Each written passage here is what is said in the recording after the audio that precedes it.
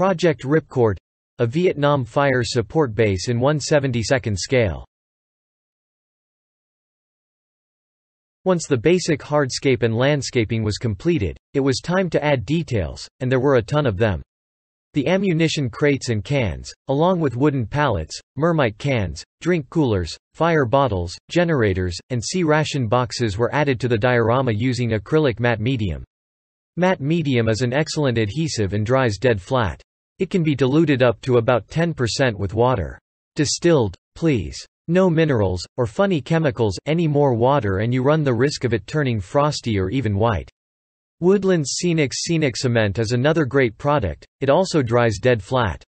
It has a thinner consistency, which comes in handy. You can use a spray bottle to apply it, which we did for the groundwork. The wire was an adventure. Posts were made by cutting down number 21 dressmaker's straight pins, and painting them green.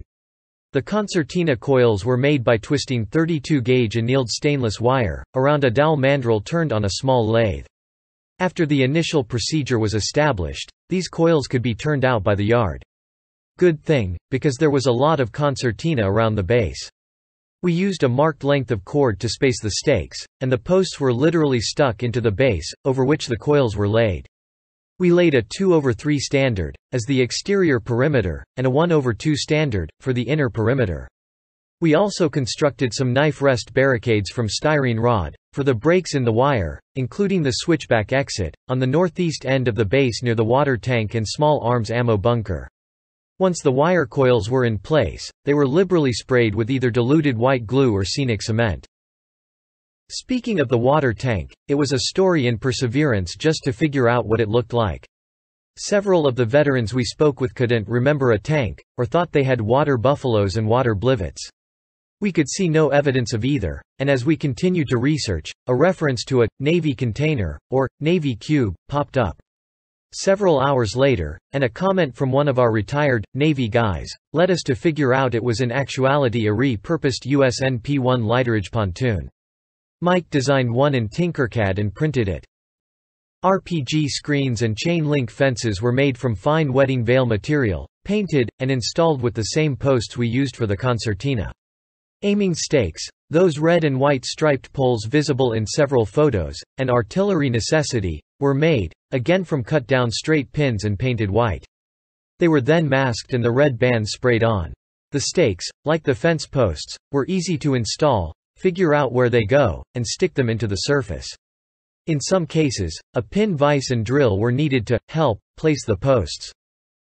Items that caused a bunch of experimentation were the cargo nets. We tried weaving embroidery floss, strips of paper, you have it, and nothing was satisfactory for the scale. On a whim, we discussed having paper laser cut to fill the needs. As it turns out, one of our members' wives has a cameo silhouette cutter, and a vector drawing was quickly made and sent to her. The resulting nets were perfect. A quick bath in green RIT fabric dye followed by a dunk in scenic cement, a suitable drying period, and they were off to be shaped around various crates and pallets. This was done by using a bit of water, wet paper towels, and a wet brush, slowly prodding and poking to make the nets conform to the loads. Most of them were draped over the crates on the HLZ and near the 155 mm howitzers, but one was saved for a special purpose. There were documented burn pits on the base. We took some short-shot and unneeded resin ammunition dunnage, ground it in a coffee grinder, and established the burn pit areas. This debris was locked into place with scenic cement and, when dry, painted dark gray and black. Several areas got a light sponge chip of lighter gray to simulate ash.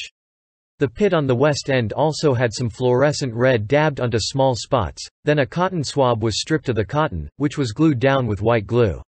After drying overnight, a pointed tweezers teased the cotton into smoke. There isn't a lot, it isn't large, but it is effective. Several latrines were scratch-built. Two of them illustrate the method used to dispose of the waste byproduct, complete with the cut-down barrel, the fuel, and an unlucky trooper and his stir stick. If you've seen the movie, Platoon, or have been involved in the process yourself, well, I don't have to go into detail.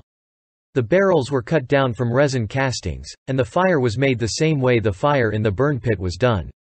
One of the latrines on the southwest end by Impact Rock has a story. It had been located up in the 155 mm battery area, but got blown over and landed downhill near the infantry troops.